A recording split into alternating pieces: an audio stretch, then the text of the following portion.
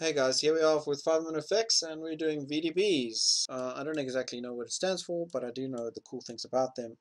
We use them in 3D, or in Houdini specifically, to generate volumes from geometry and from particles and things like that. And the reason you should use VDBs over other volume generating tools is that they are super efficient. Why are they efficient? Well, they're efficient because of the way they convert geometry to volumes or to SDFs.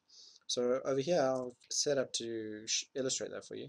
So I've just got a torus, I'm scaling about 10, um, and then I've got an ISO offset, which is just normal way of creating SDFs. So, cool, SDF, great. You put wireframe, you can see the little bounding box, and that's fine. Okay, so what I want to show you is that the VDBs here are actually a lot more efficient, and they are efficient because of the way they convert geometry.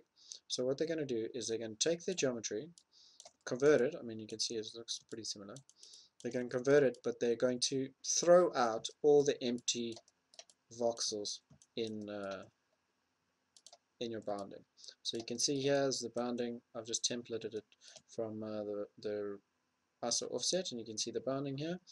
But VDBs is going to go, oh, there's nothing actually here, so why the hell should I generate anything there? And it's going to drop those voxels, making it super efficient when you think, oh, okay, I've got tree burning, and I'm like, oh, okay, cool, tree is only burning over here, but smoke's going down here, so why should I generate those volumes if they're super empty?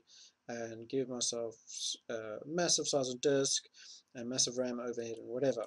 When VDBs work just as well, do exactly, well, similar things, and are super efficient. So running through the settings here a bit, we've got voxel size, we've got distance and fog VDB, and what this is going to do is it's going to create either a density based volume or a SDF. Here you can call it whatever you want. It doesn't have to be surface, it can just be whatever you want to name it. Next here, an interior band voxels and fill interior. So now fill interior is going to generate a solid SDF.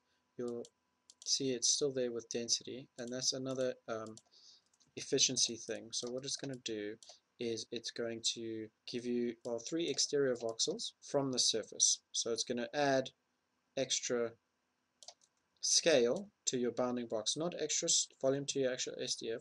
It's the actual bounding box padding, if you will, on the SDF or the volume. And interior is the interior of this, because what it's going to do is it's going to give you 3 interior voxels before it starts to trash voxels inside as well. You can combat this by hitting fill interior, and then it will fill the interior with voxels and you won't get the interior band anymore.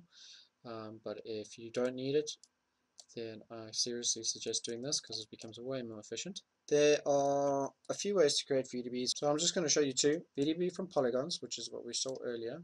So it's going to create a VDB based on the geometry here and your settings. You can set your voxel size here.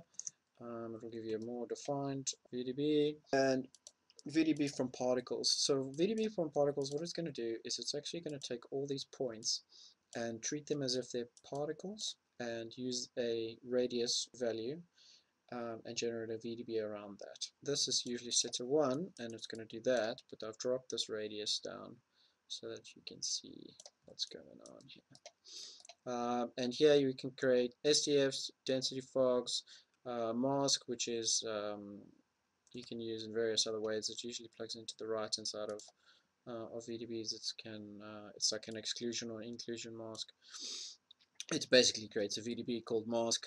So it's going to give you a radius and a minimum radius in voxels, which sometimes you have to use if things start to vanish. You can do with sphericals, and if you have velocity you can do this, and it will draw little like pointed streaks for you.